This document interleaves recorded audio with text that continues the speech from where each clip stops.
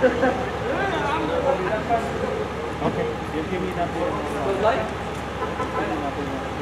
And we're good. Alright, so basically what happened is she stepped down from the curb. She crossed the first, like the street, and then she looked that way. I don't know how she didn't see the ambulance. The ambulance was coming from like a blind spot on this turn. And then she looked the other way, and then she continued walking. And then the ambulance, I guess, by that time, it couldn't stop in time. And then it just hit her, and then she just flew across. Like, she flew like about 20, 30 feet. Wow. Did you see, was she badly hurt? Yeah, she got like some bleeding on her head. Her knees were scuffed up. She was like in pretty bad shape.